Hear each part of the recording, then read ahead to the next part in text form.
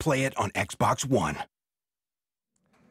Hello and welcome to the fourth and final Forza Horizon 4 live stream from Playground Games in the UK, and this week it's spring. Each week we've been showing you a different season from the game, and now we're moving on to the fourth and final season to take a look at, but we've got so much for you coming up in the stream. We're going to be taking a look at the brand new game. It's some brand new information on the game's soundtrack, something I know a lot of you are eager to learn more about. We've also got some inside info on the audio of Forza Horizon 4, including an exclusive look at the recording of the Forza Horizon 4 cover car, the McLaren Senna.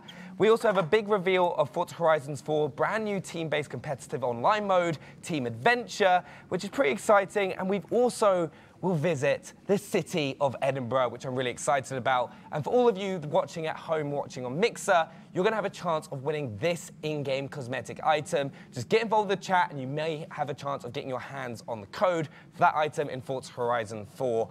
But you know what? I am joined by the ever-present Ralph and Ben to talk us through the game. Thank you so much. Spring, tell us about it. It's here, isn't it? Yeah, this is the fourth and final of the seasons. It's the fourth and final live stream that we're doing here from Playground.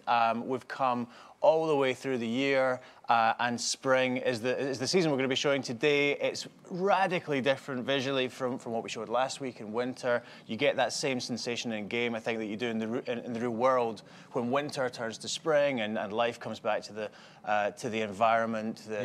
The trees regain their leaves, the world is carpeted in beautiful flowers, and there's a fair bit of rain as well in the UK. And also, we mentioned Team Adventure, which is I'm really excited about seeing. What have we got going on? Oh, so we've got an awesome head-to-head battle with two teams.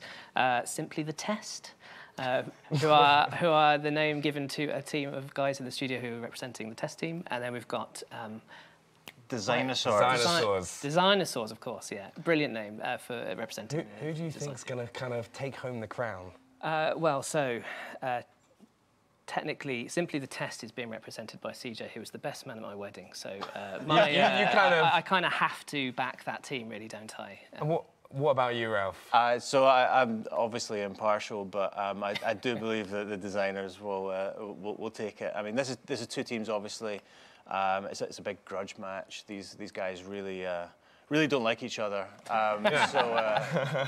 It's gonna be fun to watch. And also, I think more seriously, it's going to be great for people who have been asking throughout these streams. Show us Team Adventure. We've kind of mentioned it before. It's the brand new online PvP, like truly competitive mode that we have in the game. Obviously, you can tell from the name, it's team-based, and we're going to be showing that off and exactly how it works a little bit later on. I am excited, but first we're going to be taking a look at spring itself. So I think we should kind of get ourselves into some gameplay because let's see those changes. We've seen summer, we've seen autumn, we've seen winter, and now we get to see spring, which I'm really excited about because it's like autumn and spring are always some of my favourite seasons in the year. So because it's nice and cool, it's not too hot, unlike the baking heat we've had over the past couple of weeks. But where are we in the world? So we are actually towards the sort of north end of the Lake District, sort of on the border of what we would consider the English versus Scottish part of our map. And yeah, as you can see, Ralph already mentioned it, but it's a radically different visual to obviously the winter that we showed you last week. So all of the leaves have started to return to some of the trees, some have sort of stayed skeletal and sort of give you that really nice difference in the silhouette interest in the world that is very specific to spring. We've also got loads more moisture sort of ambiently in the world, so it's our wettest season in Britain. That's represented in games. So you get a lot of that standing water, lots of the tumble mud that we talked about in autumn, but also the lighting model is also now updated with all the sky captures that we got from the spring season in real life. So you get a slightly higher sun arc than you would in winter, so the days are slightly longer. You get a little bit more brightness generally to the environment. And also you get all these really lovely pops of colour, so you get all the wildflowers that start to carpet the woodland, all the trees start to explode with little blossoms. We know how much you love trees. I do love the trees, yeah. But yeah, it's a very fresh visual, and I think that's the thing for me that really typifies spring in Britain. It's that really fresh, crisp feel, and most of that comes from the excellent lighting work that the guys have done upstairs. I just noticed Andy just took his wing mirror out. It was just kind of like, that doesn't need that going around in spring. So we have seen like the big changes of like all the seasons over the past 4 weeks. One of the big things I want to know is how's that going to continue to change from after the launch of the game? Yeah, that's a great question, because the last 4 weeks we've been showing kind of what the first 4 weeks, I guess, will be like when the game launches later this year. Everyone in the community will be taken through these seasons sequentially, just like in real life. But I think, and we mentioned this at E3, our commitment, I think, from this team to the people who are going to play the game is that the changes don't stop there. It's not just the 4 seasons will change in the ways we've seen over the last couple of weeks. The game is going to keep changing after launch as we continue to support it, as we continue to create new content for it, create new features for it, add stuff to the game. And really the point behind the seasons, their transitions, the timing, that weekly cadence of seasons post-launch is so that we can continue to deliver amazing stuff to this game. Some stuff that we have planned, some stuff I think that will come from feedback from the community post-launch, and not just for months, but I think for years after this game ships. Yeah, which is really exciting as well. It's kind of like getting community feedback and seeing what they want as well. Which is why as well, if you're watching on Mixer, remember, get involved, ask any questions you have for Ralph or Ben about spring or anything to do with Forza Horizon 4. We can answer them right here and now. But also, last week we took a look at the winter map. And I know we also have the spring map, which is going to go out on the Forza Motorsport social channel. So it's at Forza Motorsport and also at Forza Motorsport Official on Instagram. So worth looking at here, I think. I don't think we've shown the forest just yet. If Andy keeps driving and maybe goes a little bit off the track, I think there's probably an interesting thing. Definitely for people who have played Horizon games before, for people that have played Horizon 3 in particular, we've had a lot of feedback on how to put it, tree language, I guess, or smashable language we call it in the studio. It's something that we've actually worked on a great deal in this game. Basically, the feedback from 3 is that you don't know as you're approaching a tree if it's going to break or if it's going to stop you dead. And that gets pretty frustrating. That's something that we have spent a lot of time during this game working on. We've worked on a system whereby hopefully, and I think you can probably see it here, the thickness of trees is very clear as you're driving, even through a thick forest like this one, so that you always have a pretty good confidence level as to what's going to break when your car hits it and what's actually going to kind of break your car when you hit it. And as a result, and I'm going to challenge Andy to prove me right now, which might be a mistake, it's actually much easier to drive through wooded areas, even through dense forests like this, if you compare it maybe to the rainforest from Forza Horizon 3, which was a pretty perilous place to try and drive through. I think most people ended up just taking the roads through it. It's actually much clearer and much more readable as a player in Horizon 4. So that's something, it's kind of low level, but it's something that we're pretty proud of, and I think players will appreciate when they really get into the game. Yeah, it does look incredible as well. It's so much fun as well. Like all the trees, all the kind of like spring colours popping out, and just being able to kind of traverse through that world, because I know I was guilty of that in Forza Horizon 3. Every time going through a rainforest, I just hit a tree dead, hit my rewind as much as possible and try and find that perfect route through.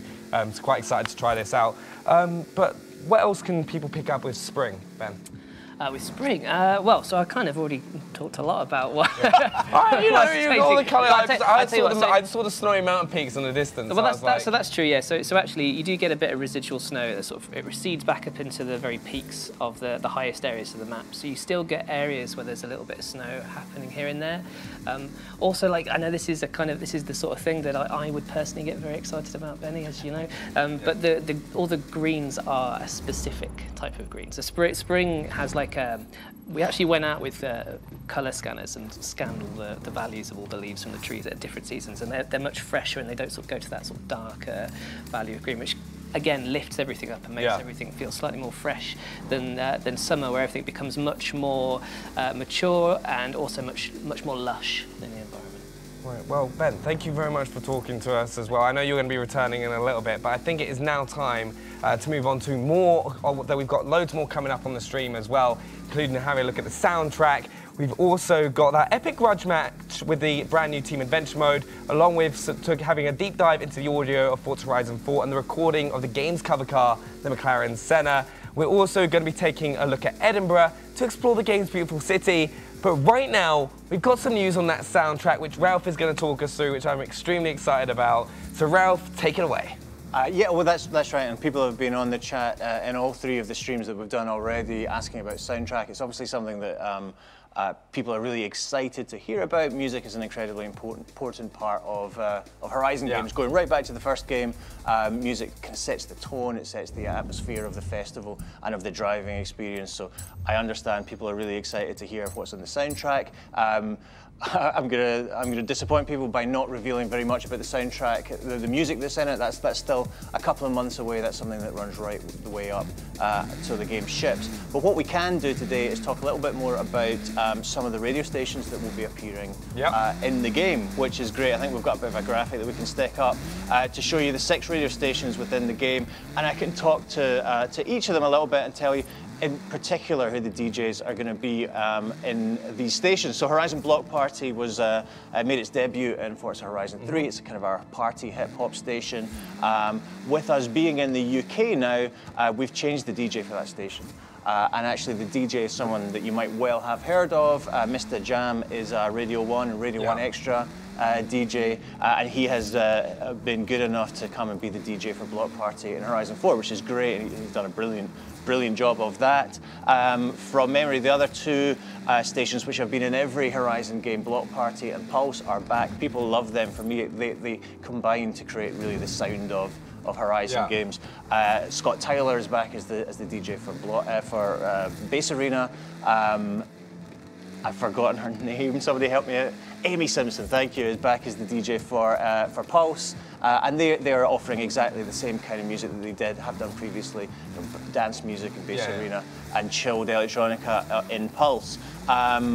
What else? We've got Timeless FM has come back as well, including the Australian DJ Don Thompson has emigrated from Australia to stay in touch with the Horizon Festival. And an old favourite that skipped a game actually, Horizon XS, is back. So that is our rock station this time. That's where you're going to get your big riffs. And we have a new DJ entirely, a guy called Malk, who is the DJ for that station. And then the final one that I wanted to mention, and it's particularly appropriate because I think you can hear the music playing in the background, is a record label that we've worked with for a couple of games now. They're really good friends of ours. Hospital Records return for Horizon 4. And I think they're even more involved with the game this time. The music you're hearing, and indeed the station which will be in the game, is one which features completely new music from that label. So even if you're massively into your drum and bass or into Hospital, this is music that you won't have heard before. And if you remember at E3, that demo we showed, the soundtrack to that was entirely soundtracked by Fred V and Graphics, an artist on that label. They came into the studio, we worked with them to soundtrack and craft the musical experience of that demo, and that will be the opening 10 minutes of the game. So it's pretty exciting as well, because it's one of the things that I've always loved about Forza Horizon games is the music, and kind of just spending time just going along like the road, like main roads, and just kind of enjoying it. So thank you very much for talking us through that. I'm really excited to kind of hear more and like listen to more as the soundtrack gets released as like closer to the game. So thank you very much. We've still got so much. Ralph will be joining us again shortly later on the stream. But we've got so much more coming up. We have Fraser coming as well to talk us through the McLaren Senna cover car, sound, audio. It's going to be awesome as well. And we've got loads more, including that epic grudge match, all right, in the, oh God, the name's in the Team Adventure, and then also having a look at Edinburgh, which I'm really excited about as well as people. But Fraser, thank you so much for joining us. Thanks for having me. 450 cars in the game. What's it like working on the audio? It's a lot of work. As you can imagine, every game we kind of try and record as many cars as we possibly can, and we try and refresh the sounds that are in the game. Things that people can look forward to in this game, we've been out recording, I think some of the highlights, we had a V12 Ferrari, so we've got that in the game. You've got Andy hooning about in the Dodge Viper ACR at the minute, and that's got a really raspy actual V10 Dodge Viper engine on it, which sounds really cool. we've also been out and we've done completely end of the spectrum kind of 1920s vintage Bentleys, which are really kind of rumbly and kind of almost sound like they're falling apart, which is really cool. And every car has its own challenges, really. But obviously what people are kind of excited to hear about is obviously the cover car of Horizon 4, which is the McLaren Senna. For all of these cars, we kind of we go to an airstrip and we attach loads of microphones, and we kind of get the different perspectives of the car. I think we've also got some like footage of you actually going on these days and like collecting this audio, which is really exciting to see as well, because it's fun kind of seeing that like kind of be put together. So here we are, the McLaren Senna itself, and that, you said something special about that car as well. Yeah, so this is actually the carbon fibre version of the Senna, which is a lot more expensive than the standard one. Yeah, 750 grand for the base version. But I think this one's about $1 million actually. Yeah, McLaren were a great partner to work with on this. You can see they actually provided us with a 720 and a 540 to go out on the airstrip in Dunsfold and get loads of pass-bys and record the onboard sound of this stuff. It was a really great day. We got loads of authentic source, and that's one of the things that we really wanted to make sure in the game, that we got a really authentic sound for all of these McLarens.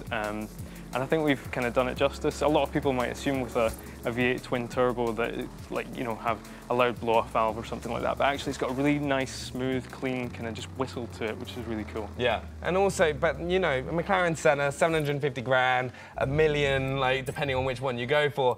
But you also worked on, you were telling us earlier about a car that you really, really loved, and I think we got some footage of you as well. Yeah, this was a car that it's a new to franchise engine. It's never been in the games. The wheels of this thing were bigger than me. I mean, this thing was a beast. I think we got some exclusive footage. Right. There we go. Fortunately, we managed to get access to this tractor. And I think this is the first vehicle I've ever recorded where we could actually strap a man to the side of it to record it. I would love to see you try and do that to someone with a McLaren Senna. I don't think you would have them afterwards. I don't think so. Well, we did start off with a bigger team, and now it's just kind of gone down one by one. Yeah. But it's also, so you've had 450 cars to work with, but with this game also having 4 seasons, how have you worked in putting the audio together across those 4 seasons? So it's been a massive job. I think it's fair to say that it has been 4 times the amount of work. With a game like Horizon, we've obviously got the cars, we've got the music, and then a big part of the game is also the open world. Yeah. With it being the UK, I was really excited because we wanted to go out and we've got all this on our doorstep. So we wanted to visit every location in the UK and record in every single season. So, we've been to the Cotswolds in all different seasons. We've been up to the Yorkshire Moors. We've done Edinburgh. I've been in Edinburgh Castle recording in the middle of winter, freezing cold. And it's not just seasons, it's time of day. So everywhere you go in the game, it sounds different depending on your location, season, time of day, and verticality, because it's one of the most vertical games that we've got. Yeah. So there's tons of stuff that changes. Like spring actually is my favorite season in the game, because I think we go from winter into spring, and winter has sort of like migrating geese and robins and crows, and it's kind of stark, and then you move into spring and you've got lambs coming out, you've got sort of cows in barns, cockerels coming out 4 o'clock in the morning until 6 or 10 in the morning. So like the sound of the game really changes depending on season. Yeah, because one of my favourite times was when we were looking at autumn, and now you were just going along, the sound of the leaves on the floor sounded amazing, and it kind of put you in that season. Yeah, totally. I mean, we've had to work quite a lot on the new driving experiences that are in Horizon 4. Obviously, we've got deep snow, we've got deep deformable mud now. Like, I almost wrecked my car just while we were traveling around the country. I would like pull over, there's a patch of mud, and drive through it and get my car completely dirty, and also the audio designer really dirty as I drove. What, he just stood there with a microphone? He stood there with a microphone, it just splashed all over just him. Like covered in mud. So, all right, we got it, great, move on. Yep. It must be so much fun though, because from the small amount of time that I've had hands on the game, the audio sounds exceptional. So thank you very much for spending time and talking us through it. Can't wait to see more as well. but we have got so much more coming from the stream. Big thank you to Fraser as well for talking us through the audio. Love the tractor and the McLaren Senna. But we have so much more, including that epic grudge match, which I am so excited to see on Team Adventure. We're also going to be taking a look at Edinburgh. And remember, we're going to be taking questions from you guys as well. So if you've got any questions, get them in the chat so that at the end, Ben and Ralph can come through as well. And if you've got anything about Team Adventures, we're seeing stuff, because we're going to be joined by Matt and AJ as well to kind of be going through everything. But kind of thank you very much for joining us, right? We are now here at the epic grudge match. Right, first of all, though, tell us a little bit about Team Adventure. All right, so Team Adventure is kind of a natural evolution of online adventure from Forza Horizon 3. So two of the big differences are going to be, well, firstly, it's team-based, as you can tell by the name. So it's going to be a 6 versus 6. Yep. And the other thing is that it's restructured to really be a properly competitive game mode. So in Forza Horizon 3, there were things like skills and clean, which kind of affected how well you were going to do. But this time round, it's just about how well you're doing in events, like, what place you're coming in the race. Okay, and also this epic grudge match, right? So you're representing the test team, right? Yep. How do you think you're going to do? Well, the test team play the game every day for the last nearly 2 years, and the designers just make it work. they just design it. We're the ones who play it all the time, so we should know all of these courses inside out. We should know all the dirty tricks. So you should take this 3-0. Oh, absolutely. Right. So before we kind of get into the race itself, I think we need to kind of make a decision, right? Because your team is. Right, your team Dinosaurs. No, I keep calling you Team Dinosaur because it's Designsaurs. Yeah, we're Team Designsaurs representing the design team. Right, and then yours is Simply the Test. Simply the Test. Simply better than all the rest. Better than all the rest, right? So you've even got a tagline. You've even got to the left of like, right, we've got a tagline. Right, we're the best racers. We've got this, and but however, right, Designsaurs does have Andy racing for them, who has been like kind of doing all the driving across these live streams. So. He seems to choke at important moments. He seems to kind of like let the stress get to him, so that could be a factor. But what we're going to do right now as well is run a poll in the Mixer chat, okay? Who do you think is going to win? Do you think it's going to be Team Test, right? Or do you think it's going to be Team Designsaurs, right? Get in there, vote ahead, and we'll see who wins. But shall we kind of start it up? Yeah, let's. So then we can kind of start talking through it, so then you can kind of explain to us everything we want to know about Team Adventure, because it's something that I am really excited about seeing, because it looks really fun. Yeah. So we've jumped in here, we're looking at from Andy's perspectives on Team Designsaur, and he's just picked his car. I love how Andy's got like a very upfront nameplate as well. It's just like, make sure you remember who. Just so you know. This is Andy's car, this is Andy, right? By the way. Avoid. He's just sick of not being shown on the streams. People wants to make sure people remember his name. You're just going to see like his face as on a little like on the license plate stuck around, like spot around. So as we get into this game, right. This really we get to see all the Designsaurs. So you get to see your whole team. You see they've actually made a team in our game as well, and they've got a team name obviously, and also a logo that you got to see there. And we're right into the first race, which is going to be a cross-country around Mortimer Gardens, just kind of in the northwest part of the map. It's got some like Roman ruins. It's pretty interesting. Right, and just before we get into this, event number 1, vote in the poll who you think is going to win the first event. Is it going to be Team Designsaurs or Team Test? Vote now as we get into it, and we'll see who wins. I'm personally going for Team Test because, apparently have the best drivers, and also Andy's not on the team as well, which is important. Okay, here we go. Right, so talk us through. All right, so the first event is going to be a team race. So some of you that have played Forza Horizon 3 might be familiar with this. So basically how it works is every single opposing player that you finish ahead of, you score 100 points for your team. And also the person who comes first gets a bonus 50 points. So you can see all those points tallying up on the right there. And also it's all totaled up right at the top. And the team with the most points at the end wins, you see. Designsaurs obviously with a lead going at the start. It's going against what the poll's saying. Team Test is the one that feels like the audience feels is going to be the winners. So it's going to be interesting. Backed by the will of the people. Well, yeah, you play the game the most, but everyone as designers are always the best. How are you going to motivate your team? If they don't win, they're coming in at the weekend. That's just kind of a cool way to do it. It's like, all right, guys, you need to put even more practice into the racing, so they better win, or even more time at the weekend in. So, as well as the score, what other things should people be looking out for during the team adventure mode? I think one of the important things, as well as the score, is the way that the scoring is designed means that even if you're stuck in last place, all you really need to do is make sure you try and get ahead of at least one person on the other team. Yeah. So you know, there's no matter what position you're in, you don't need to try and win to be a contributing factor. Yeah, because that's something that I think a lot of people find. If they're like dead last, they have a terrible start to a race, they're dead last, they're like, oh, I'm not going to be able to win this race now, so kind of just slow down and ease up and do that. But they're here, every single place matters. So if you're in 12th position, if you take one, it could be the difference. Yeah, exactly. Doing an overtake from 12th to 11th matters just as much as 3rd to 2nd. So every single player is kind of equally important. Have you seen like any tactics people have started doing already in like kind of play sessions as Andy's just crashing into people already? I think someone crashed to a shed there, so I'll give Andy a pass on that. Andy, I think the main thing is that because it's a team race, it's really important you don't interfere with your own team. Yeah. Like, you're not just out for yourself. If you accidentally shove one of your teammates into a tree or outside of a checkpoint, that's going to be really damaging for your team. You need to be really careful with that. But absolutely do interfere with the other team. Knock them off the road. Like, I think I'd be a danger in this game because like I just crash into people and like it doesn't matter if they're on my team or the other team. It's just I'll just be like, all right, fastest way forward. I'd not be someone you'd want on your team, to be honest.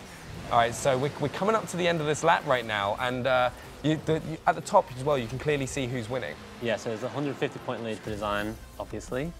You're just like obviously right inside ages going like, oh no, designer. Like what's going on?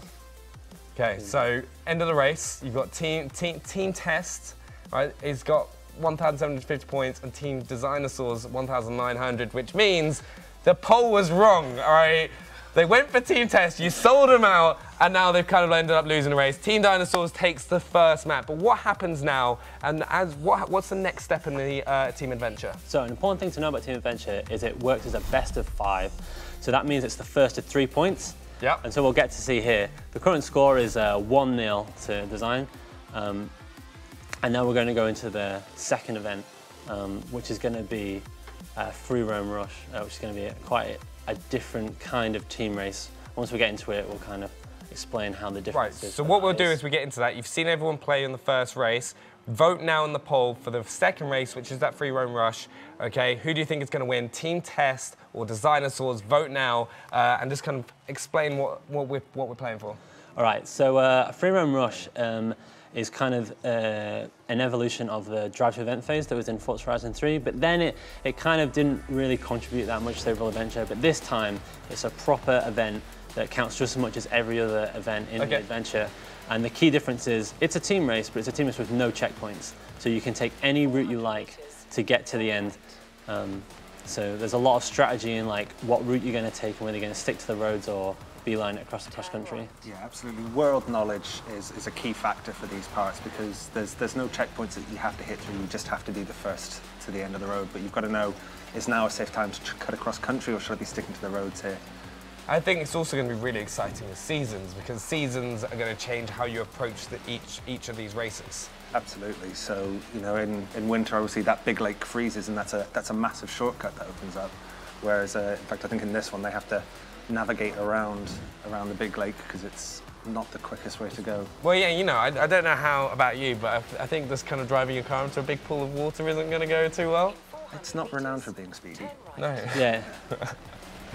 All right, so what's going on now? So this is the first time they're kind of going across country. So you can see there was, the road was actually really slow in that case, so everyone just cut straight across the landscape and taking that shortcut to get ahead, which can lead to some interesting jumps, but it's all in good fun. And we also saw those destructible trees just kind of like bouncing around, just like flying across the sky. Who is winning right here? It's actually dinosaurs are winning this one, aren't they? No, this team test is winning. So, yes, the blue team test is actually just by 50 points. So it's you were behind though. Like you were like you're kind of pulling it ahead, and that team test is actually starting to rack up as you just get crashed into. Yeah, that was dinosaurs taking their own teammates out there, literally not listening to what Matt said to avoid doing. After this, I'm going upstairs. Right. That was close. And Andy just kind of had that decision of does he go right and then just kind of followed the dinosaur straight across the side. Yeah, he's managed to gain a bit of time there by taking that shortcut. Which is not what we want, really, because I am team test. All right, so it's working out. We're still in the lead. So, Okay. I find as a spectator, I'm just also getting, just as well as like looking at the wall, I'm just keep getting drawn to that top right corner where you can kind of see each team's score, which is just constantly going up and down like a ping pong. Yeah, like Free and Rush is so variable. Like it's so easy to just make one mistake, crash into a tree, accidentally end up in the middle of the lake. Easier said, happens more than you think, and you can lose so many positions. Or sometimes that shortcut that you take that leaves you in 12th for ages, all of a sudden you're just cut out ahead of the pack. Can you use rewind in the free run rush, or is it kind of like a... Yes, you can. We've actually made kind of a new version of rewind that works in online races that just immediately pushes you backwards and no one else. So that's if you hit a tree, you can actually recover from it a bit easier now. That's awesome. Okay, here we go. And we're now coming up to the third race. It is... Which team has won this? Team Test has won the rush, which means it's 1-1, right? It's just what we want, okay? It's kind of keeps tension going. By a significant margin compared to last year. It was a charity win. We don't want it to be 3-0. People want to see more. We lulled you into a false sense of security. False sense of security, come back. You did sell everyone, so you had the best drivers. Yep. But we're now coming up into Survival, which is a brand new mode for Forza Horizon 4. Yeah, exactly. So, once again, Team Test, right, was voted to win the last race. So the audience was right. The audience has got one right, one wrong so far. So this survival race coming up, once again, there will be a poll in the chat. Who do you think is going to win to take the 2-1 lead? Get involved. But what is survival? All right, so this is an anything goes team adventure, which means it's a mixture of racing and playground games. And we're playing a brand new playground game here that nobody's seen before, which is called Survival. And so what Survival is it puts one team becomes the zombie team and another team becomes the team of survivors. So you can see the zombie team are the green players and the surviving team are the purple players on the leaderboard. The goal of the zombie teams is to hit all the survivors and infect them all at the same time as quickly as they possibly can. Which is going to create a lot of carnage as well. So you've got a time limit on the bottom right-hand corner, which is 4 minutes per round? Exactly, yeah. So they've got 4 minutes to try and do it. It's not very often that a team manages to last 4 minutes, but, you know, maybe design will manage to do that. You sound optimistic. You're like, maybe we'll do it. Exactly, yeah. And so you can see on the leaderboard now, a couple of the survivors have gone orange, which means they're become infected. But the twist is they can actually get healed by crashing into their allies. Is that what we just saw on screen there, where Andy hit into his car? Absolutely right.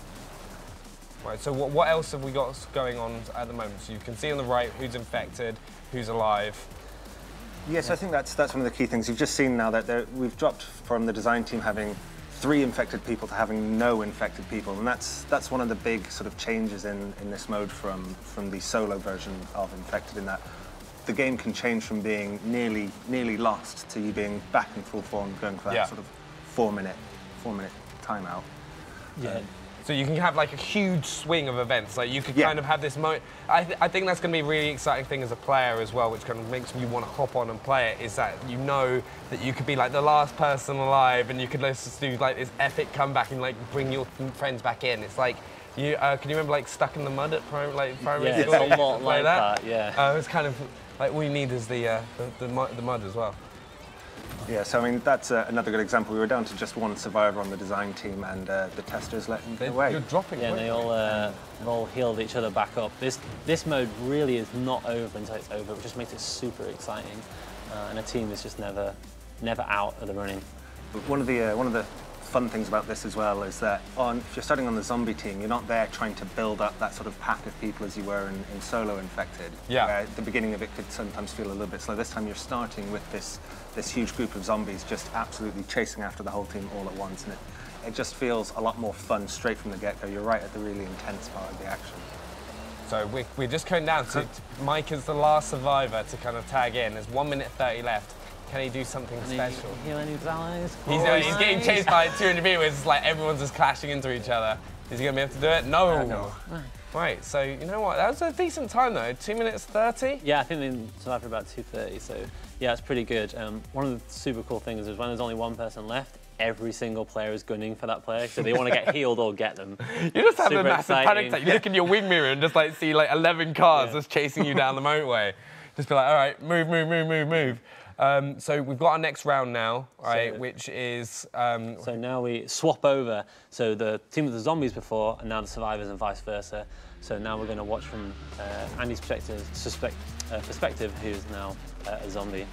And one of the biggest changes is the mini-map, isn't it? Yeah, so when you swap teams, one of the things that makes a big difference is the mini-map. So when you're on the zombie team, you can see all of the other players, whereas when you're on the survivor team, you can only see members of the survivors, so you can only see the purple players and the orange players. So you can get that, it gets a little bit nervy sometimes. Yeah, so what we're going to do as well is just, we're going to bring some gameplay back up in a second, but the biggest thing with Team Adventure is it's just kind of, it is that competitive mode where you can hop on and it's how you feel in the team. What kind of advice would you give people hopping in for the first time? So I'd say one of the key things is car choice is really important. We didn't get to see it, but you actually get the chance to see all the events that are coming up in the adventure at the start. And so you need to really carefully think about what events you're going to do. Like, is there any cross-country races? Maybe I should pick a trophy truck. Is there any street or asphalt races? I should think about them. And if you know the map really well, you might be able to figure out where the rushes go and plan accordingly. Yeah, and you can also then, as well, you want to take into account the seasons too. So yes, it's, you know, a lot of cross-country events, but you know, you want to make sure you've got the one that you've kind of tuned or tweaked to be really good on the snow and the ice. Or if you know that there's a really quick and easy shortcut that you'll make most advantage of in the free run rush, maybe you sacrifice some speed in a street race for extra speed in the free run rushes. It's like planning ahead for the whole thing, because you can't change your car during the team adventure, can you? Absolutely, yeah. So it's kind of, you're going to get a different combination of cars depending on what you're going to be in the situation. Also, just a quick reminder for everyone watching at home, we are doing a cosmetic giveaway. We will be kind of getting back into the gameplay just in a second. But if you're watching over on Mixer, you have a chance of winning an in-game cosmetic. So get involved in the chat, ask some questions, let us know what you think. And we're going to get into that second round of the zombie survival. So you need to catch up. Yeah. Right. So yeah, we managed to get back into it. So the design team is now playing the zombies, watching from Andy's perspective. They just need to get them as fast as possible. The time limit is set to the amount of time that the first team took, that's 2:30.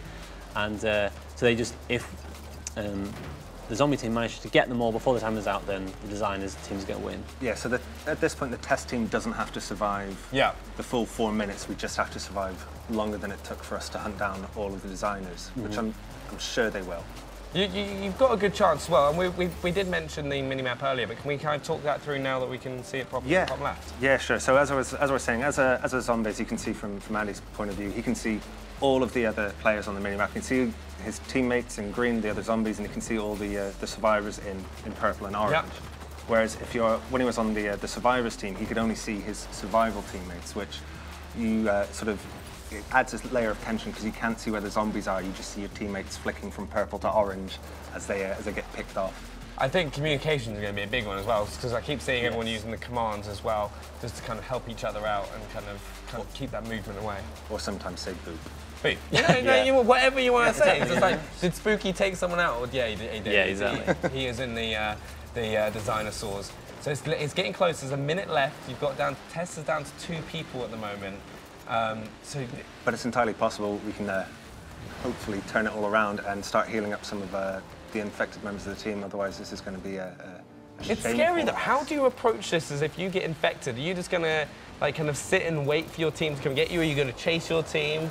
It's going to be interesting to see how people kind of take to it. Yeah, that's absolutely where the communication really comes in. Like around the studio, we've been shouting to like, slow down, speed up, like, and behind you, I need you to heal me. Like we're always shouting at each other around the office playing, because it just benefits so much from that kind of communication. And he's just going to take 2 people out, like straight away, just 1, 2, tap.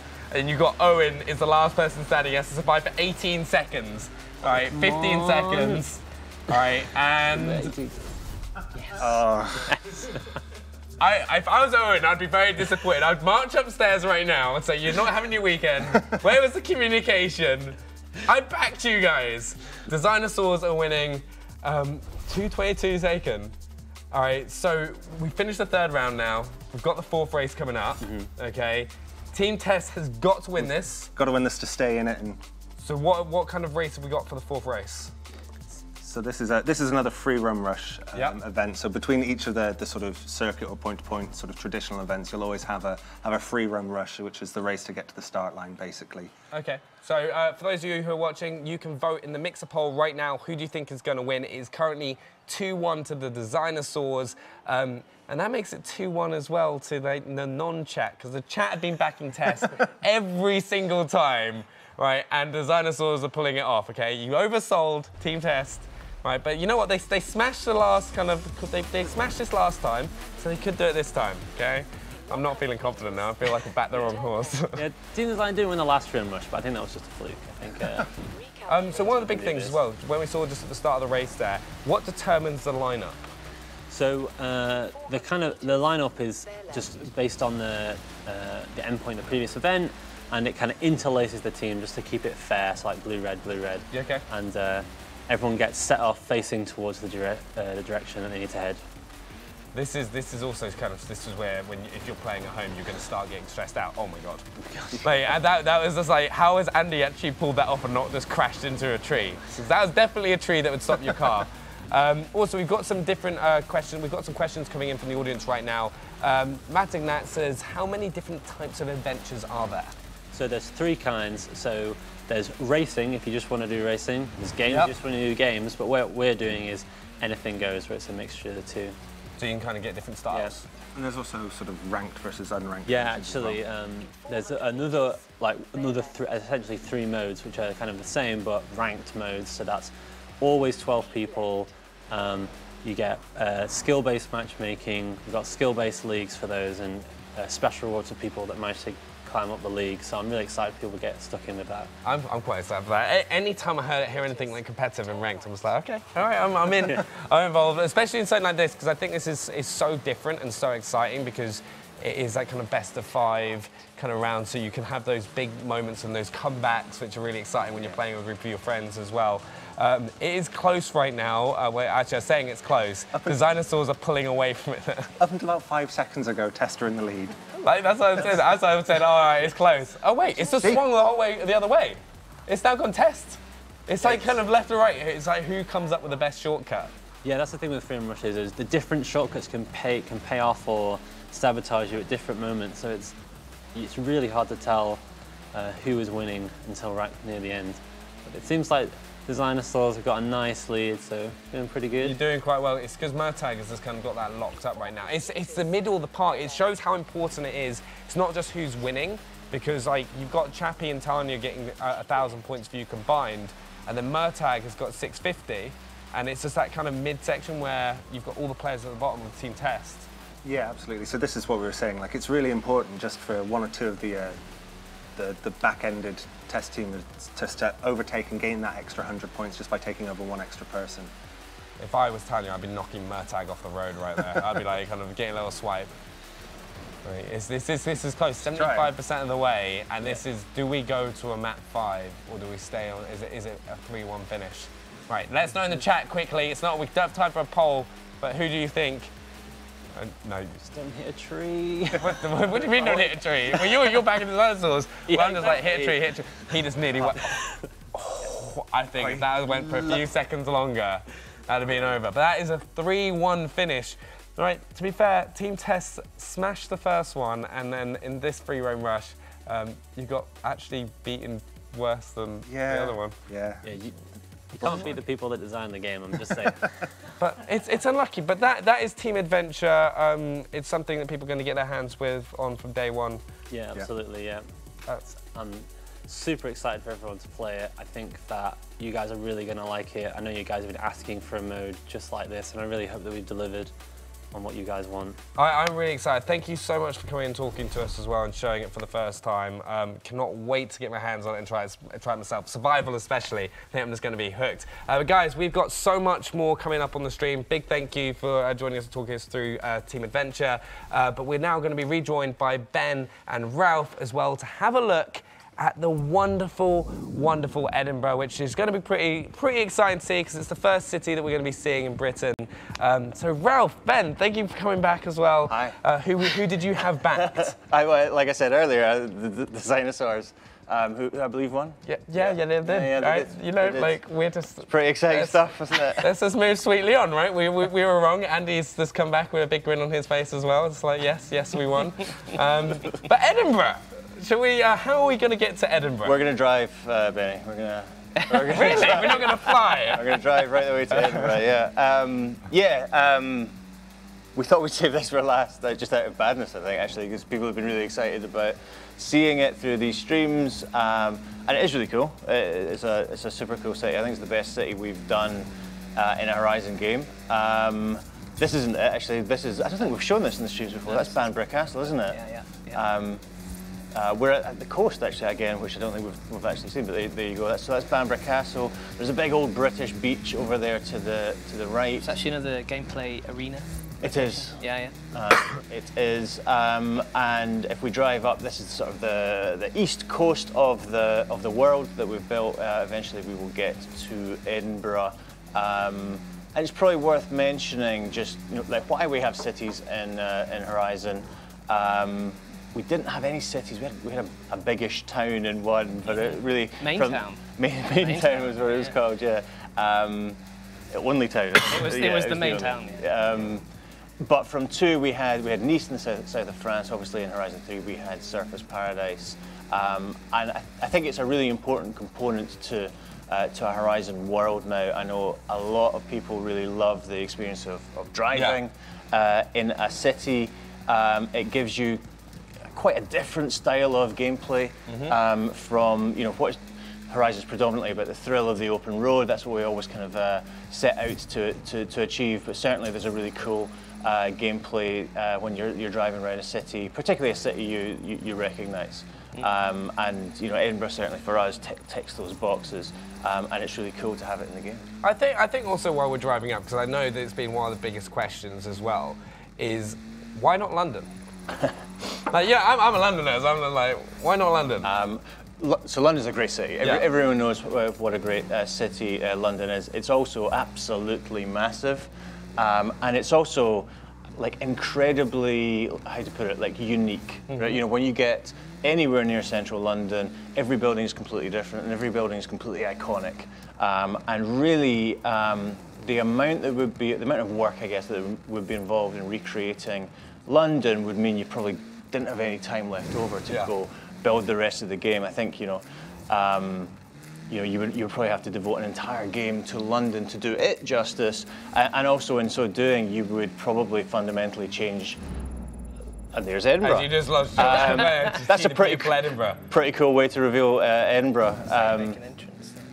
And in doing so, you would really change what the game's about. If your game was all street racing and cities, then suddenly you're making a game like Midnight Club. Which are brilliant games, but not the game that we have ever set out to make or really necessarily want to make. Like I say, Horizon is about the thrill of the open road. It's about driving on the best driving roads in the world. And the fact that we can incorporate a city like Edinburgh, which is obviously smaller than London, but I think no less iconic, no less beautiful, it fits our game really well. And talking about iconic locations, where was that we just jumped from? It's one of the most, it's iconic for you. That was Arthur's Seat, which is a kind of a big rocky hill outside Edinburgh, which is quite famous if you live in Edinburgh. And affords great views of Edinburgh. It does, as you just saw, yeah. But I think the other stuff that's worth talking about when it comes to Edinburgh is how cool the road network is in this particular urban environment in this game. So before with Surface Paradise, it was quite a modern high-rise city, and it had that very grid-like road network, which afforded a certain type of experience. I think what's great about Edinburgh is the roads have obviously built up over time. There's a lot of history associated with this location, and it creates these really interesting pieces of road network that the level designers have been able to leverage and create some really unique races that I don't think we would have been able to create in an urban environment if we were in another sort of more modern setting. Like, what other major locations are there which you would say in let's point out, so that's the Scott Monument. So we're on Princes Street, which is the main thoroughfare in Edinburgh. The street, it's the main street in Edinburgh, and obviously it has many famous buildings on it, not least of which is obviously the castle, which is just over there. Andy's driving away from it now, which is useful. But he's taking the scenic route. He is. Taking this nice loop. While we're doing this route, we've actually also got a question from the chat as well, from Timberwolf.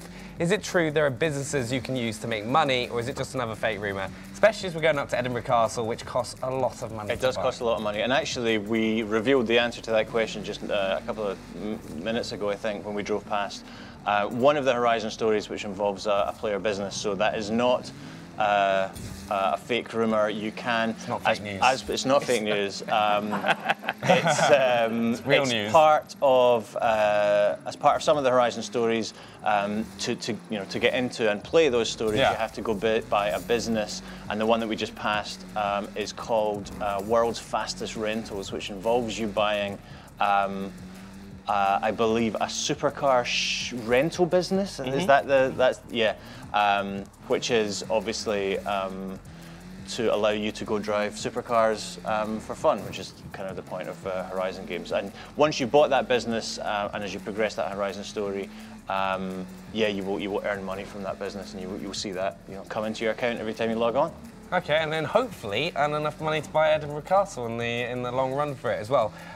Dirk Michaels also asked, does surface water impact driving like ice in winter? It does, yes, as it has done in Horizon games since we introduced it in Horizon 2. Yes, so absolutely. The physics of a wet road is something that we model and something that we replicate in the game, and you will feel, as Andy is probably now, that you need to drive a slightly different way when the roads are wet. So also, one of the biggest changes in Horizon is day and night cycle. I think we're going to head over to a race so we can kind of see Edinburgh at night. Yes, we're going to do a street race, which Andy's going to drive up to in a couple of seconds. And street race thread in the game, they're all night races that it's appropriate time of day to be doing some street races, right? And Edinburgh in particular looks really, really stunning at night. There's a lot of work that we've done under the hood to really put a lot of new features into our night lighting model that we've never had before. So we're really, really proud of it, which is why we're going to be showing off in a couple of seconds. So I think Andy's just come around this corner here where the event start is, which is down here. Here we go. So yeah, we did show you a little bit of night in last week's stream. Yeah.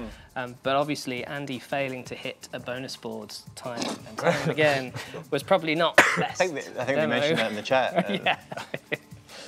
Yeah, that was. It's your time to redeem yourself. It's redemption.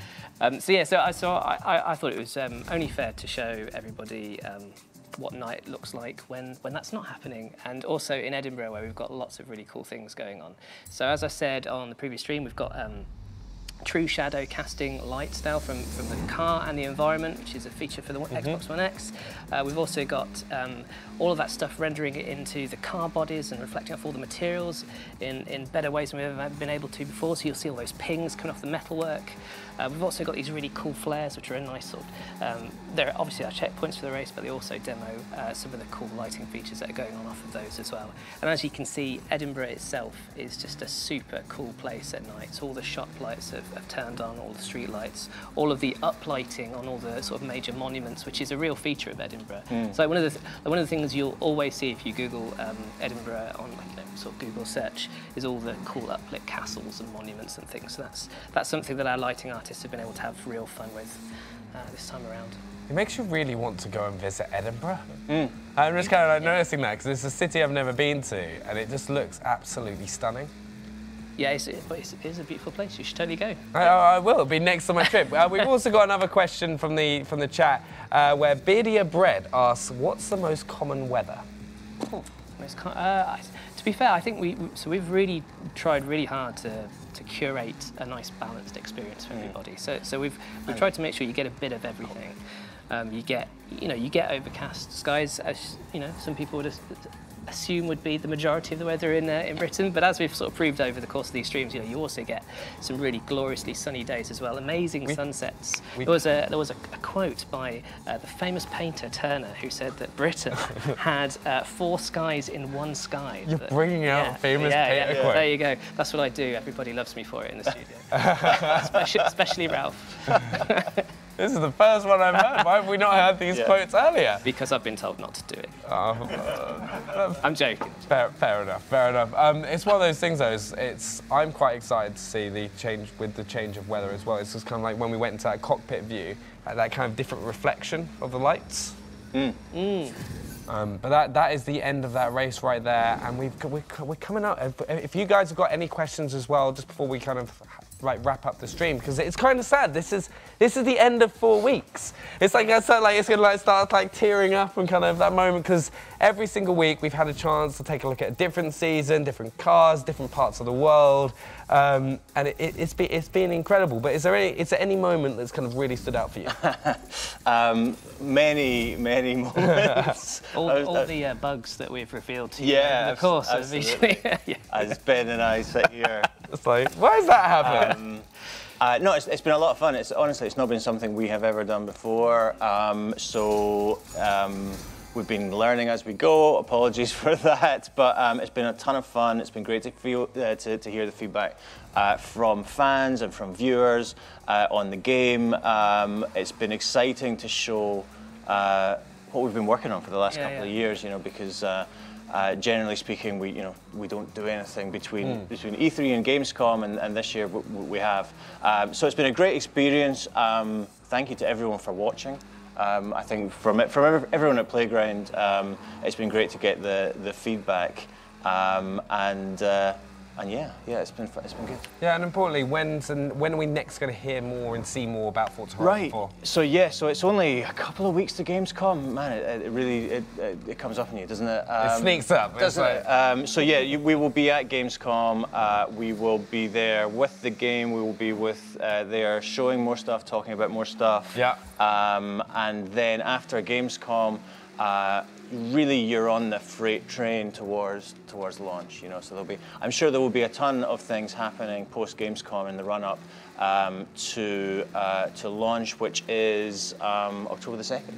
October the 2nd on Xbox One and Windows 10, and also obviously on Xbox Game Pass on that exact same day. And if you're an Ultimate Edition owner, you will be able to play in early access on the 28th of September, I think. So it's not that far away now, really. It really It's like Ben's just got his face going, not far at all. But I think I'd just like to say, on behalf of the chat as well, thank you so much for showing so much of the game, so many things to look forward to. It's been an awesome few weeks, and there's been so much to kind of take in and kind of go back and watch, and just kind of look forward to kind of getting hands-on with the game, because from what I've seen and what I've played, it is absolutely stunning. So thank you so much as well from you and the whole team for over the past 4 weeks. It's been so much fun. I hope you guys at home have also enjoyed it. Make sure to let us know what you think, and also remember, there is a chance to win that in-game cosmetic item. And yeah, thank you so much for everyone here from Playground Games. And that is Forza Horizon 4, and that is the end of looking at all the seasons. So we will see you soon. Bye.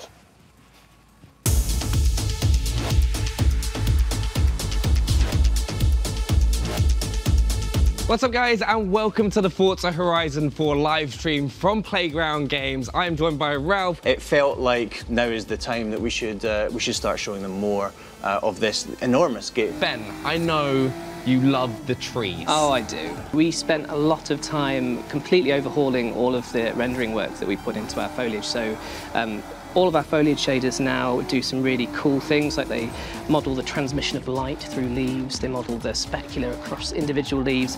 Obviously, the seasons will change the driving experience, and at its most extreme, in winter, you're going to have ice, you're going to have snow. That's going to change up the way you tackle corners, the kind of cars you take into races. Player houses, what are they? There are 12 houses. There's a huge variety. So when you start the game, we kind of give you one after the first hour or so. And then from there, you're free to go explore, discover them. Some of them are really well hidden. So my favourite is just deep in the woods. It's this huntsman's lodge. Yeah. So if you kind of fancy yourself as like a woodsman. Is drone mode still a thing? Drone mode is still a thing, yeah. Probably worth mentioning that this whole stream has been done in Horizon Solo. So, you know, we obviously we talked about how the game is a shared world game. It would be mostly online, I guess, is probably a good way of describing it. The objective we've come up with here, okay, is it's the first one to get it into the sheep into the horse in the quickest time. Right, there we go. I feel like maybe they're running away from you. They're canny, these sheep. You've completely lost them. They've just disappeared. Actually, one other thing that's worth calling out there is we now have this view as standard on all of our cars. This is brand new. Oh, this is... Yeah, so this is something that we did for the E3 demo last time. So it's looked really great if you're using a wheel setter at home. So now everybody's got that option. But it is on all cars now. I think I am right in saying. That is correct, yeah. We're in the Highlands. We're in the north of the map, which we haven't really shown anyone yet, in an area of the world that's kind of bits of beautiful Scotland, right? We're going to show, by popular demand, the world map. So that's where we are, sort of northeast of the world. I know a lot of people were asking about the Goliath and whether it was going to return. If you notice there, it has. We've started up at the top of the mountain, as we saw, and we're coming down into this beautiful valley. Big slow-mo jump there. Being the size of what it is and how hovercrafts move around, they do drift a lot, which is going to prove a bit of a challenge for a player. What can you do in this shared world? Some of our team upstairs are helping us out demo this today. When the game launches on October 2nd, you'll be able to join with up to 72 people on a server. You can still absolutely race against your avatars in races, but when you're in the open world, there's an emergent fun and a character that real people can bring that you just can't create with an AI. Also Ghost is this really awesome way of just making our online world feel kind of super welcoming to everybody. Because one of the things that is not nice when you go online is people crashing into you, is kind of people griefing you if you're trying to be still or take a photo or something like that. So what Auto Ghost does is it says if somebody is not your friend, is not in your convoy, and you kind of haven't allowed it, they can't grief you at all. You just pass straight through them. What happens here is every hour the server says, for anybody who wants to take part in this, get over here, you get the little message, you can set a route there, and a kind of radius appears on the map. Do skill songs return? Skill songs, yes, they do very much return. Particular favourite of mine.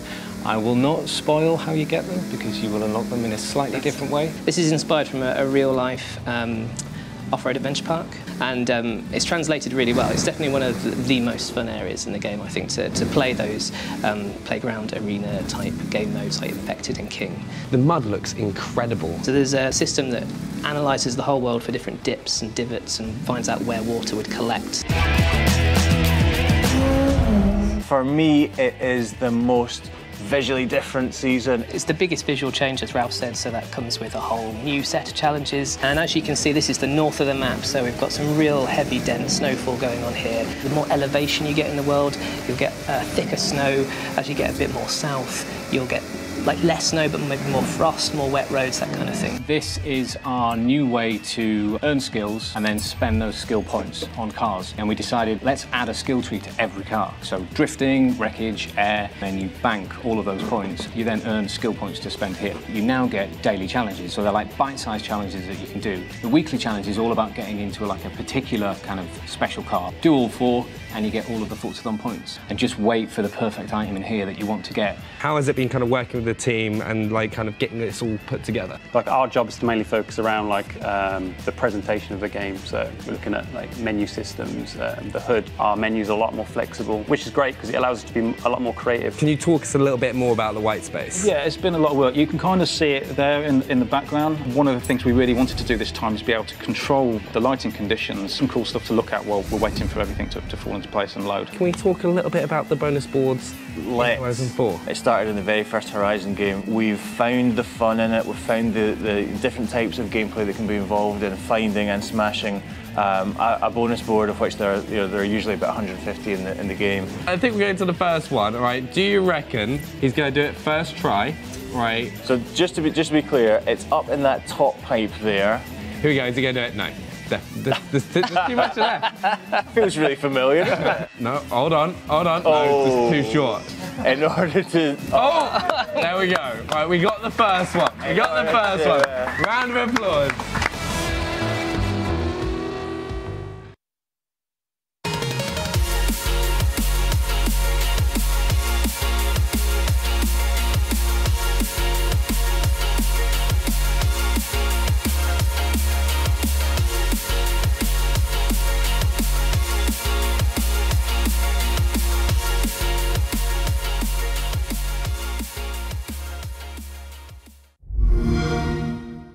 play it on Xbox One.